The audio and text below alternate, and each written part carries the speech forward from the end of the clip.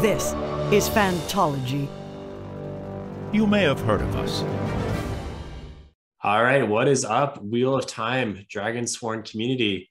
This is Steven, your host from Fantology, and I have my brother-in-law, Caden, with me today to talk about episode 4 of Wheel of Time. Caden, are we going to do okay without Jake? Because usually he's our expert, so hopefully we don't go too far astray here. Yeah, a little worried, but I don't know. Jake has been more critical of the show than we have, so maybe this will be like a happier review without him. Yeah, but don't tell him I said that. We can just be shills to the show right now and not have to worry about Jake trying to be all technical with his criticisms on the pacing and CGI and all that stuff. Exactly. Because this was a pretty awesome episode, and I think from what I've seen, the reactions on Twitter thus far, most people say episode 4 is their favorite so far. Maybe it's some recency bias because they just saw it a few hours ago and they're like, that was awesome, so it must be my favorite. But I think I agree. I think it was my favorite. I really liked it. A close tie. I think last time I said number 1 was my favorite of the first 3, and this is probably a little bit better than that, but definitely better than 2 and 3 for sure. Okay. So the big battle in number 1 is still kind of that was still pretty cool for you, it sounds like. Yeah, that, and it was just very nostalgic. I felt like they're in Emmons Field, and yeah. Or they don't have Emmons Field in the show; they just have 2 rivers. They have a simple. Yeah. As far as like the show appealing to people who haven't read the books before, I feel like this episode does the best of any of them so far, though, with just the action that's there and then the cliffhangers and stuff that's happening. Like it opens up a lot, and I feel like they're definitely appealing to people who aren't fans or lifelong fans or at this point. So I really like that.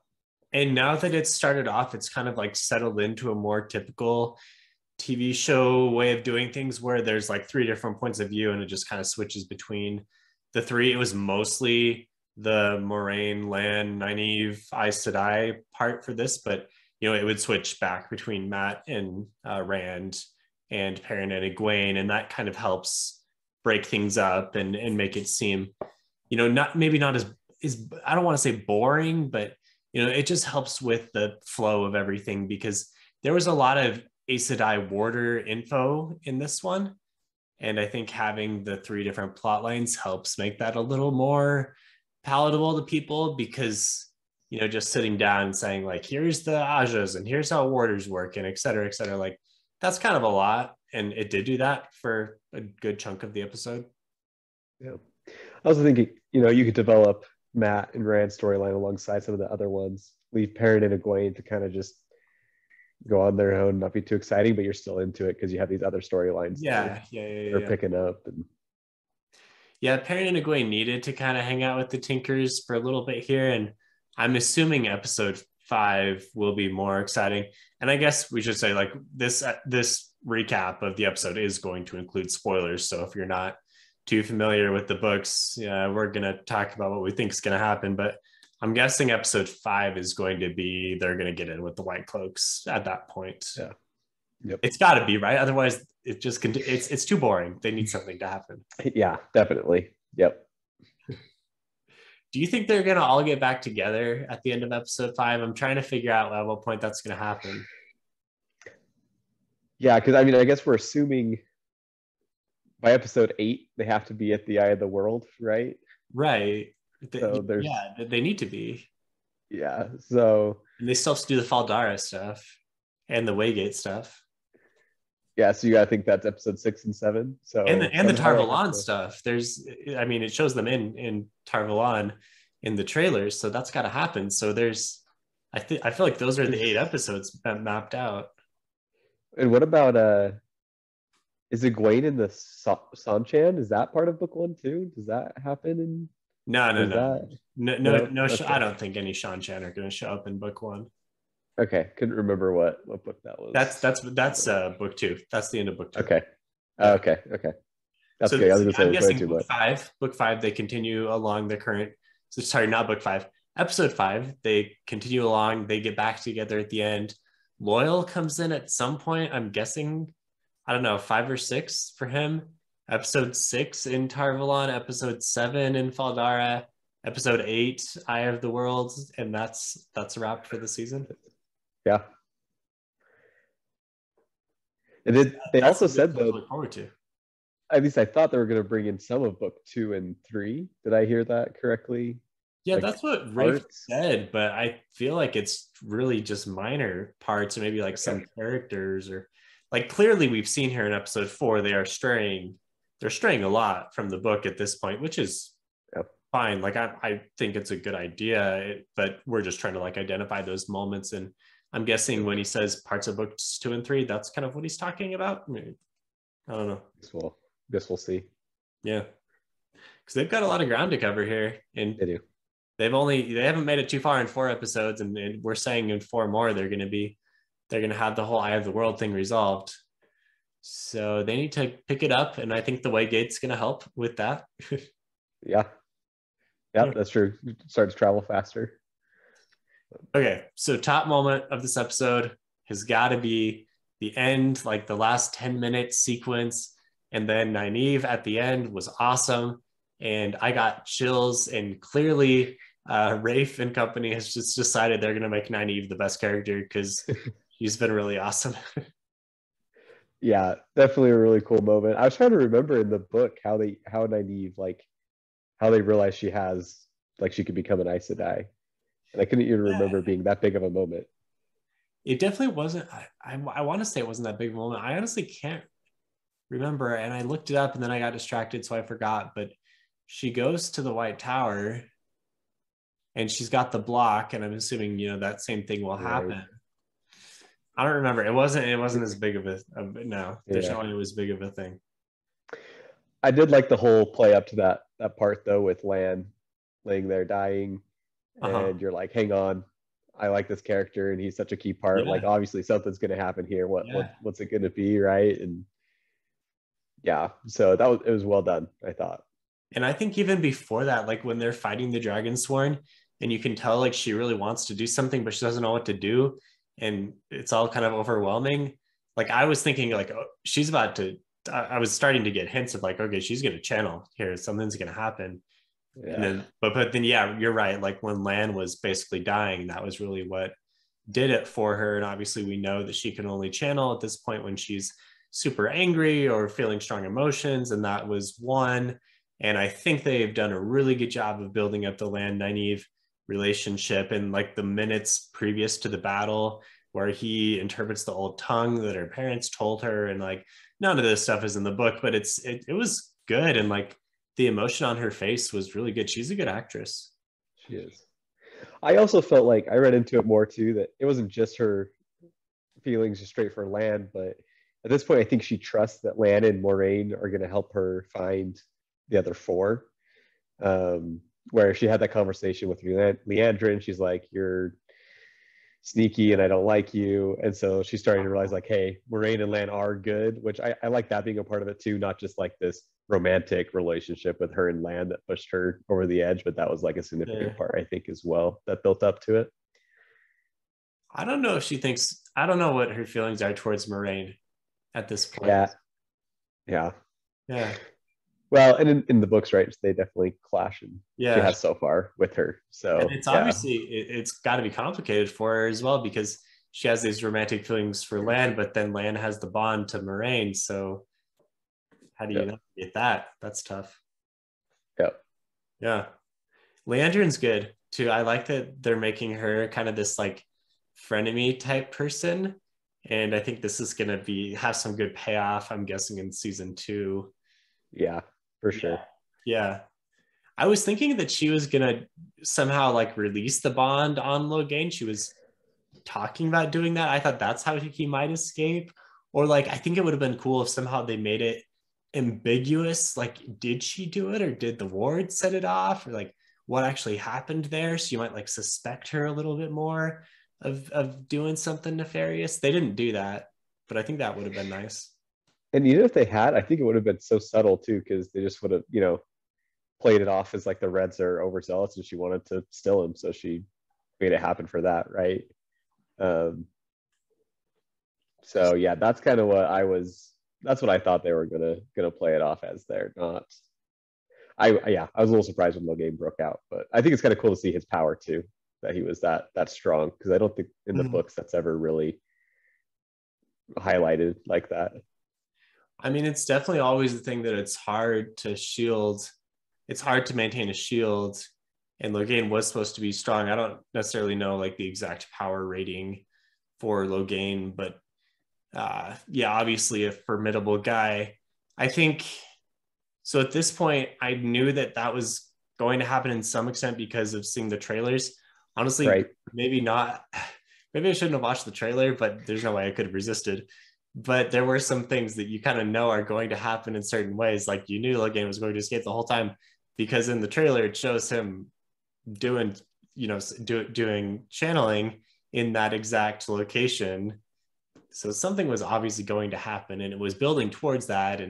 But it was still a really good payoff. But yeah, yeah, I also really like the scene where Moraine confronts him and kind of just talks yeah, to him for a sec. yeah. Like Moraine, that. that whole scene. So when he breaks out and he's like shaking his neck around and like, oh yeah, yeah, really, he's got a Yep, lot of swag as he yep, busts out, and Moraine comes and talks to him, and he doesn't even respond and just like stares at her with this sneer. And yeah, it was cool. yep, yep. But I also like that they don't set him up to be like evil. He's not necessarily like, I'm gonna take the power and conquer the world. He's like, he thinks he's the dragon because he's going crazy because of the corruption, not the taint, the corruption. Apparently they Yeah. learn from that. But he's not like he's not the dark one. He's not evil in that way. He's just misguided. I did like how they showed the taint, or yeah, corruption in the weaves around Oh, him. I wondered how they were gonna like do that, and I thought they did a good job of visualizing that in the show. yeah, yeah. One thing, so how did he shouldn't be able to see female channeling, right? And they Right. say that they talk about women not being able to see men channeling. So why would he see what Nynaeve did and be impressed by it? Because he like steps back and he's like, oh, it's like, the brightness of the sun or whatever the line was. And he's Yeah. impressed by, but really all he should have seen is like the wounds being healed and Nynaeve's braid being flipped around, right? So yeah, I Yeah. don't know about that.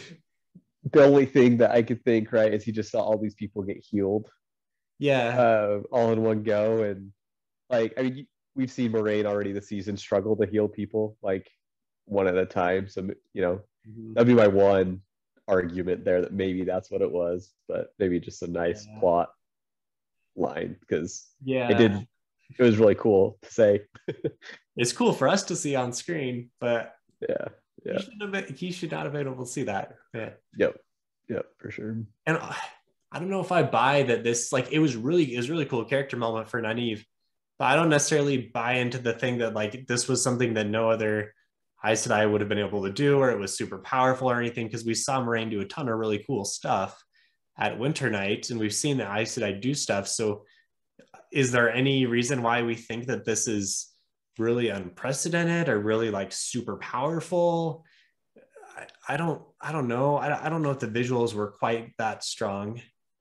Yeah. As a viewer, and I didn't really, I don't know. Besides that line, like, yeah, I would have thought any of the Ice that could do it, right? And just as cool because Nynaeve, you didn't realize she had that ability. Right. But Cool character moment, but maybe she should have like been glowing brighter. The entire screen should have gone white or something for a second to really like the show that. ground shakes and Yeah, yeah. uh, Hmm. Questioning that one a little bit, but I think it, it's doing a good job of setting up. So now it's like, oh, Nynaeve, maybe she could be the dragon, even though we basically already eliminated her because she's too old. But they're still kind of like trying to throw this around, like who could it be? And they did it. They did the same thing with Tom, like basically telling Rand, like, hey, I think Matt can channel, and we got to protect him. So yeah. Well, a good job of showing that, like, we're not sure who the dragon is. I rewatched episode 1, and in that scene with Moraine and Nynaeve, she never like confirms that she's that age. She just lets Moraine like think that she's that old. Mhm. And so you can still be like, yeah, I can see how they're playing it. Like, oh yeah, maybe Nynaeve is this person, because we never really confirmed like, oh yeah, she is too old. You still have like the she was brought to the two rivers from outside, and yeah, Yeah, so they totally could be playing that up. really all four. Well, so Rand is sus because he busted through the door that he Yep. shouldn't have been able to. Matt is doing weird dagger Mashadar stuff, and Tom thinks he can channel. Nynaeve just did that, and then Egwene can channel because we saw the scene with her and Moraine in the forest. The only one that doesn't seem like he could be the dragon is Perrin. Perrin Yeah. has like Perrin's got the wolf connection going on, but we have no idea what that is, and No it's like idea. just barely happening right now. So Well, earlier this episode, there was that conversation with Lan and Moraine about Egwene's power. I'm pretty sure there was I think it was this episode where they talk oh about like, yeah, Lance uh, Len asks if Logain is as strong as Egwene, right? That's what he. right. Yeah, And Moraine says she doesn't think so, right? So that's another yeah. like, dang, I want to see what Egwene does now, right? Uh huh. Uh, Yeah. So I like that they're doing this. It makes it evens things out more than the book, which is really just Rand the whole time, and there's no mystery there. yep. Yeah. Okay. What else? So the Warders, the Aes Sedai, we get Alana, we get we get her two Warders introduced, and Karine, which she's actually New Spring. So you haven't read New Spring. I have not. Yeah, but she's like a minor character in New Spring, but she's supposed to be like the next Amerlin, basically. Like she's really powerful. But then she dies in New Okay. Spring, killed by some dark friends. So they're just bringing her in as Gotcha. to establish this, and it was like that kind of cemented the Warder bond there a little bit more when Steppen, I think is his name, when Yeah. she dies and he goes crazy and almost kills everyone with his uh, Yeah. ill-fated attempt to take down Logain. Yeah, that was really dumb. Yeah. Dumb move by him. Probably a bottom three character, I, if you had to be honest.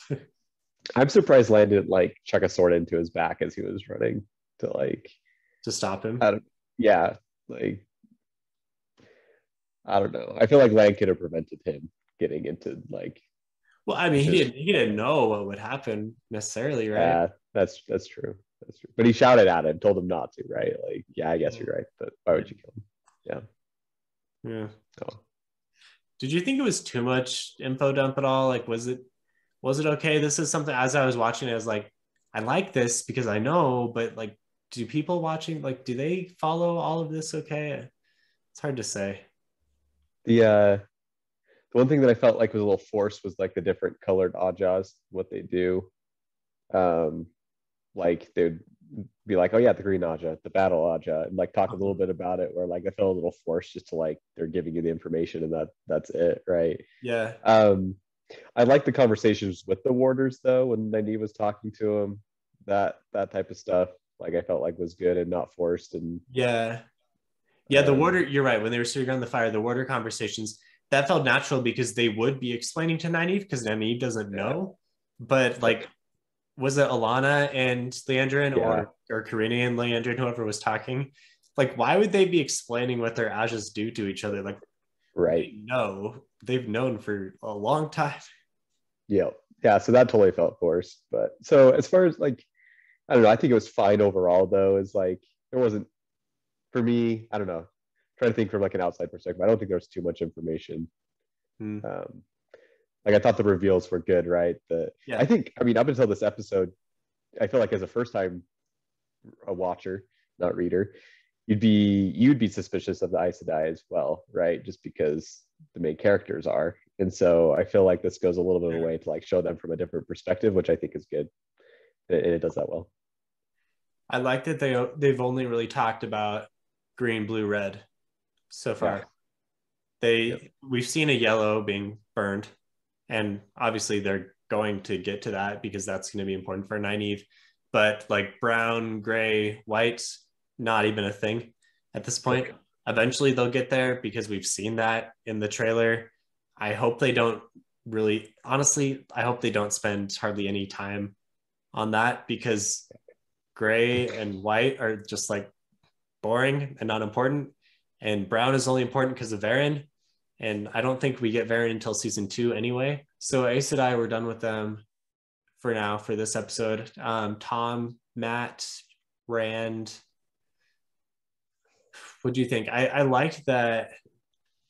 I don't know. I kind of liked the Mashadar like coming out of Matt's mouth. That was it makes it seem more sinister. And I like that they were showing him using the dagger. I think they should have done that in episode 3 when he was getting mad at Rand. But now clearly something's wrong with him, and clearly it's connected to the dagger. It's obvious. Yeah. Well, I think that scene really does let you believe, like, ask or at least question, like, did Matt kill the family, or did the Fade kill the family? Yeah, I was watching. We were both over at my parents' house for Thanksgiving, but my mom was wondering because she hasn't read the books, and so she was watching, and she was like, "Oh my gosh, what just happened? Did Matt kill them? Did the Fade kill them?" I think, yeah, like the Fade was clearly the one, right? Unless that'd be really dark. It's not completely confirmed, but I don't think Matt did. Yeah, I don't think so. One thing though, like they have the Mashadar like go back into his mouth as they like zoom into him, right? Yeah. And so you're like, oh man, like. But also their wounds were like really, really large. He wouldn't have been able to do that with his dagger, his knife. Yeah, yep. And like I liked how for Matt's character when he ran out of the building and there was the girl, right? And he's like, thinking back to his sisters and stuff, right? So do you remember? So this was the Grinwell family. Like this is this is another group from the books, but they're like a larger family. And I think one of the sisters ends up going to the White Tower for a bit and gets later impersonated by Lanfear. There's a whole thing with this group, and now they're just like a small family that they're still existing, but they're dead now. So yeah, but that's good. Like I think that's a good example of how the show is adapting. We're taking existing things, giving a nod to the books, but we've got to move faster. The other thing in that storyline that was great is you got more of Tom's backstory. They're pulling that in. Why he's doing what he's doing. Yeah, the Owen backstory, that was good. But Tom is gone now. This happens in Whitebridge, right? Yeah. It was the same, right? He took on a Fade, and they leave. They run out of the city away, and it seems like Tom is dead. Yeah. Yep. I don't. Do you think we'll see him again in season 1? I think he's gone for the season. I think he is too. I mean, it was a long time, right? It doesn't make sense that he would catch up with him again. No. Yeah, I think he's out for the season. Yeah, pretty brief. But it's a bummer. I like Tom. Yeah, memorable. I look forward to having him back in season 2, hopefully. Yeah. Yep. Hopefully. That would be pretty disappointing if not. Hopefully he comes back in a dramatic way. I'm imagining some kind of save, like characters are in a bad situation, and here comes Tom back again to save the day. Yep. Also, the little doll, the Brigitte doll, that was a fun thing. Yep. I wish they would have said that she's a hero of the Horn, or a hunter of the Horn. Yeah. That could have been a little line that was added in there. Non-readers wouldn't have known what it meant, but it could establish something for some backstory. Yeah. Maybe they didn't want to be too forward about it. Just leave it there as a throw the name in for now, or just there's lots of stuff like that. I mean, if you didn't read, you don't care. If you have read, you love it. It's a good balance. Yeah. Yep. Okay, and then finally, Perrin and Egwene. Is there anything important to talk about with these guys right now? No. The one thing Perrin just continues on in his inner battle, right? Right. With violence, has the conversation with the chief lady. I don't remember her name or one of the grandparents, and then you have Aram's relationship with Egwene. They're kind of Right. friends. Less in the show than in the book. In the book, Egwene was more head over heels for Aram than in the Right. show. And they're still holding on. They're still giving us hope for Egwene and Rand. Yes. Yeah. Good luck. Maybe they'll do a major shakeup there in the end. They're just gonna eliminate all the Tricons and yeah, keep our main yeah, characters together. they better still bring it on the end. Otherwise, I'm just not going to watch the show. He's been cast. Rafe said Okay, he was cast in his AMA that he did. That's good. Hopefully that means cast in season 2. Yeah. Although, well, I mean, maybe just season 3. I don't know. Yeah. Other than that, I don't think anything really exciting happens with Perrin and Egwene. Yeah, so White Cloaks in episode 5, I'm guessing. Yep. Because there's that scene in the trailer where the White Cloaks are like circling around them. Yeah. I'm looking forward to like a more Perrin Wolf moment. Yeah. I mean, Perrin's got to do something. They've made Perrin really boring. So they've got to do something to him. In the book, Perrin was one of my favorites. Like his parts with Elias again. Sorry, I know I've said this before. Were some of my favorites. So yeah, I'm really hoping they maybe not as big as a Nynaeve saving the day moment with Logain, but I hope there is a big, cool ending scene of episode 5 where something with the wolves comes in. Yeah, not that they've made Nynaeve so cool. I feel like they owe it to give every other character a hero moment time. And exactly. Yeah, thus far, Nynaeve is stealing the show. I wonder if each episode will have one of them having a hero moment, right? You've had Nynaeve now. You have 4 episodes left. You have the 4 who are potentially the dragon, right? Which one's it going to be? They need to have each a powerful, this could be me moment, maybe. Right. But I mean, Matt's not going to do anything good for the rest of the season. Yeah, that's true. I mean, he's probably going to be unconscious here soon, right? Or maybe not yet. Yeah, I don't know how they're going to, clearly he is already at very advanced stages of something bad happening to him. I don't know how they hold on to that for 4 more episodes without him totally losing it. Yep. Man, you also have, there's a lot still to happen. You got Pot on Fane, who's going to come back in episode 7, maybe.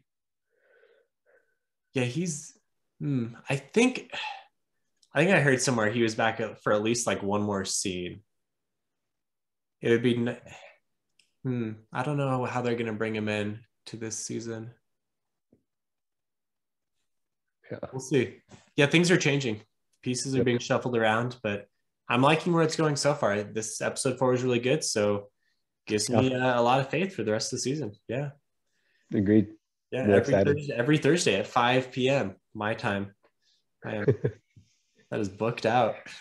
For the next month. So soon will be. Me too, though. All right. Let us know in the comments what you thought of episode 4. I think a lot of people are going to say they loved it and they loved Nynaeve, and hopefully the other characters get some love as well. But let us know what you're thinking. Thanks for tuning in. Catch us next week for another recap. Thanks, Caden. Yeah, thank you. See you later, everyone. Bye.